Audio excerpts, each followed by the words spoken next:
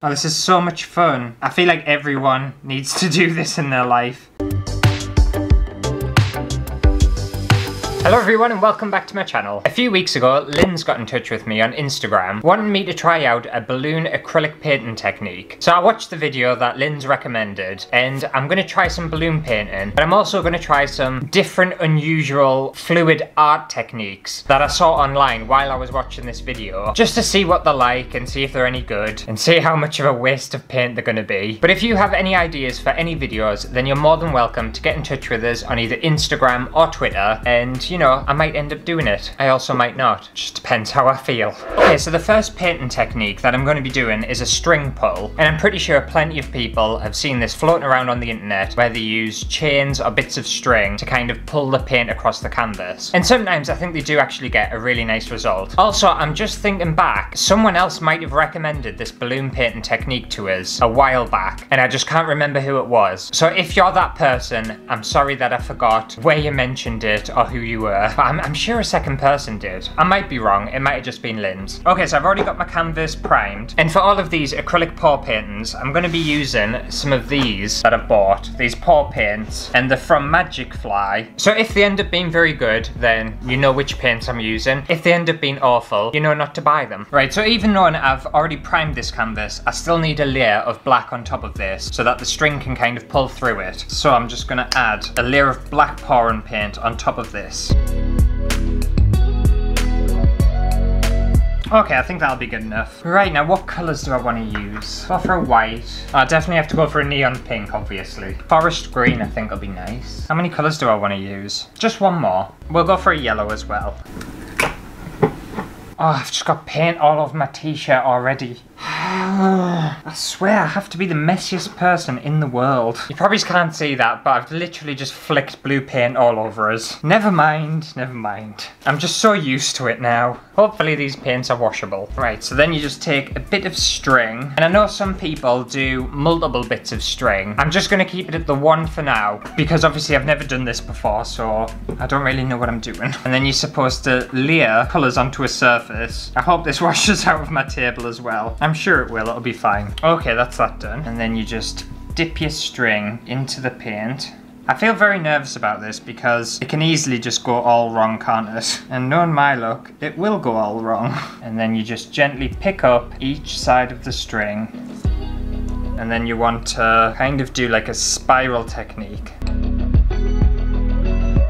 And then I think you just pull it down. Place your bet on whether I get paint all over myself.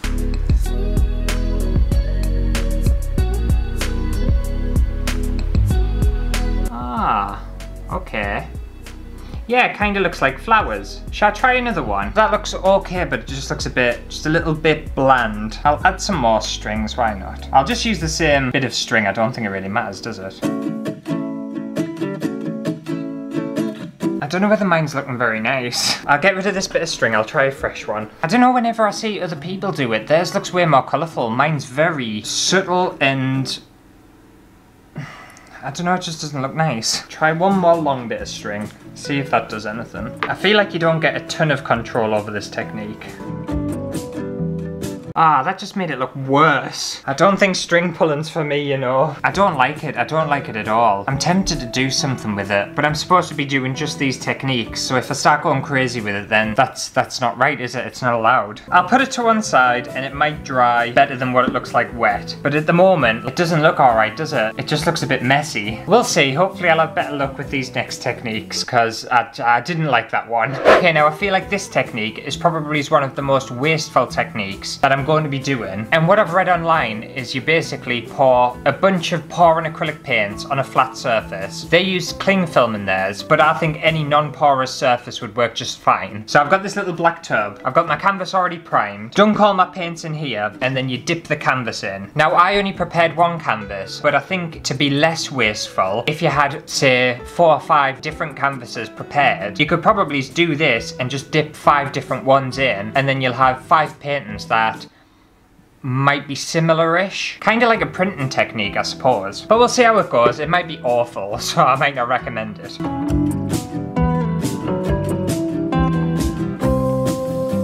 I'm not gonna lie, this might be my favourite technique because I already just love that how it is. Now I don't know whether you swirl these paints together. I suppose you could do whatever you want with it really, but I think I'm just gonna dunk my canvas in just like that and see what happens. I might give it like a little jiggle while it's on the paint. I'm slightly worried. Well, here it goes, we'll see what happens.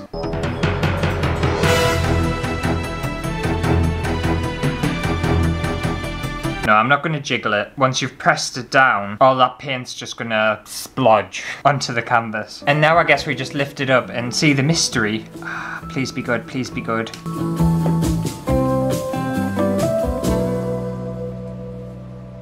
I don't hate it, but I also don't love it. It's not what I was expecting at all. I don't know, it might look really nice once it's dry. I prefer what's in the tub though. I want that to be my painting. I don't think I want this to be my painting. Oh well, I'm gonna put it to one side and just hope for the best. Okay, so the next technique is the one that started this video off, and it's using a balloon to do an abstract fluid painting. And I've already got my canvas here. I've just primed it with a red. I've done a pretty shoddy job of priming it, to be fair. And the video I watched that Lynn sent us, that person's paintings actually looked really nice. It was quite a nice technique, so I'm hoping this one's going to work out better than the previous two. Actually, I'm looking at the previous two. They don't look awful. Maybe I'm being too critical. They just might not be my style, I don't know. Also, if you watched last week's video and you're wanting a little update on the redundancy situation, there's not really much news apart from I had my meeting. I'm not sure whether it went well, but I have another meeting in a couple of weeks' time, so I'll be able to update you then. But I feel like I've calmed down a little bit from last week. Last week I was definitely on the edge of a nervous breakdown because I'm making vases out of pasta. This week I'm just a lot,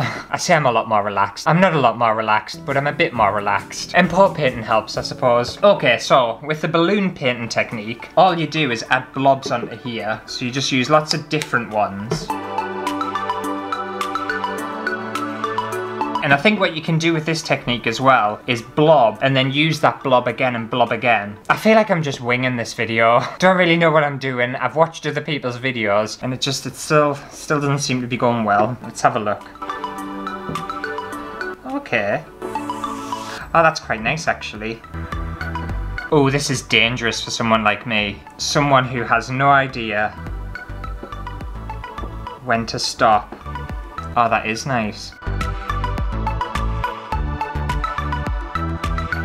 I think with pour painting as well, sometimes you don't really have an idea of what you want to do, and then the paint just tells you what it wants to do. I quite like that. I think I'll use a different bunch of colours here and go up like that.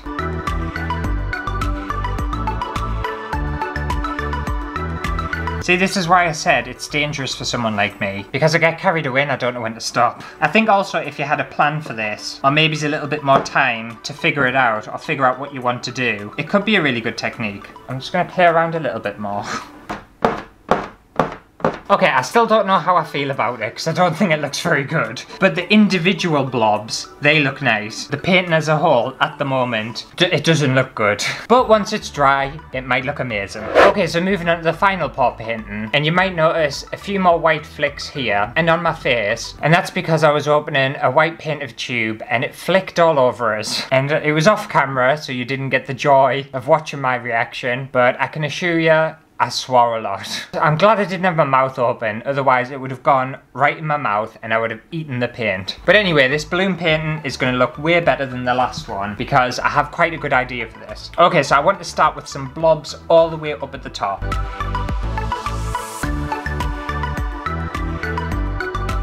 I feel like I might have added a bit too much paint. Okay, and then just balloon squidge it again. And I want it to be quite close together. I hope this idea works. It works in my mind, but it also might look awful on paper. Or on canvas, actually. We're not working on paper. I think I've gone out of control already. How did that happen?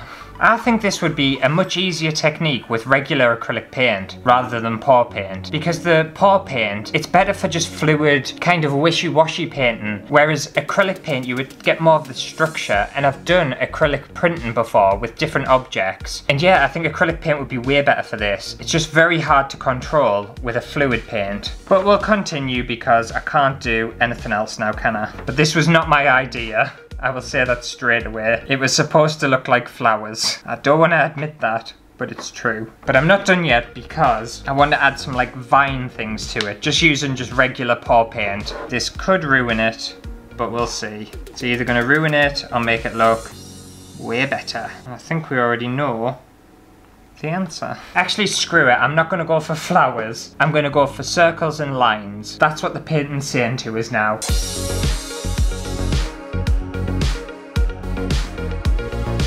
Do I want to go further with it or do I want to stop? I'll add a little bit more. I may as well. I'm already this far in. I feel like someone needs to literally come into the studio and stop me from doing whatever I'm doing. But now my mind's thinking, what happens if I balloon more of the top of this? But I feel like if I do that, it's going to look even worse. Or do I add more lines? Or do I add a new shape? Do I introduce squares? I might just stop myself. I might just be having a really off day today, everyone. If you're new here, I'm not usually this bad. Well, that's debatable, isn't it? I have a lot of off days. You know, sometimes when you go away and you come back and you look at it with new eyes and you're like, oh, actually, it's not as bad as I thought it was. That might happen when this is dry. I don't think I can do any more. I don't think I should do any more. But I will say that balloon painting technique is really fun, and I think it has a lot of potential to actually be really nice, because obviously I've seen other artists do it and it looked nice. But anyway, I'm gonna let all these paintings dry and I'll meet you back here in a few days and we'll see what they look like. I might come back with a way more positive mindset, because right now there's just so much negativity in my head.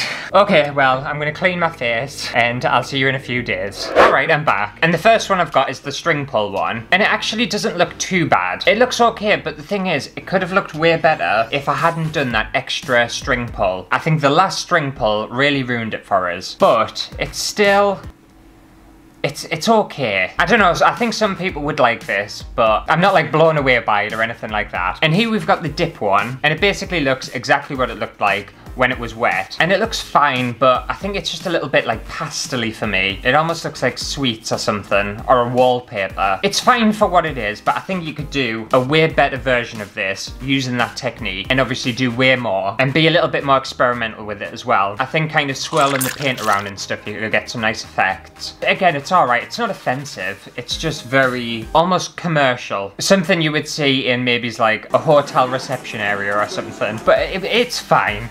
I don't hate it. Now this one, I really don't like at all. And it's that balloon painting I did. I think I don't like it because of the red background. And also I feel like I didn't really have enough of a plan with it. I just kind of went balls deep and just let myself get carried away. Like some of the individual blobs look really nice, but the painting as a whole, I'm just not a fan. And the final one is of course the one where I got way too carried away with, and I didn't stop once the camera stopped either, so it might look a little bit different from when I first made it. So this is it here, and as you can see it looks a little bit crazier than it did before, and that's because I tipped the painting on an angle while it was drying, so all the paint kind of ran down. And I actually think it saved it, you know. I think this is one of the moments where just doing way too much actually worked. And it could either go that way, it could definitely go that way. That way is quite nice. I like that. Or that way as well. I'm actually pretty pleased with it, considering how rough I started with this painting. I feel like I've salvaged it, but you are more than welcome to disagree if you think this is too much, but I think it's just enough. That does it for today's painting video. Hopefully you have enjoyed it. If you did, make sure to give it a thumbs up, and thank you very much, Linz, for getting in touch and recommending a video. I actually had quite a lot of fun, and I think I may potentially use some of these painting techniques at another point in my life, just when I have more of an idea of what I actually want to do. But let me know what your thoughts were on these paintings down in the comments below, and let me know if you've ever done balloon painting before and whether it went well. But anyway, I'll see you next week for a brand new video.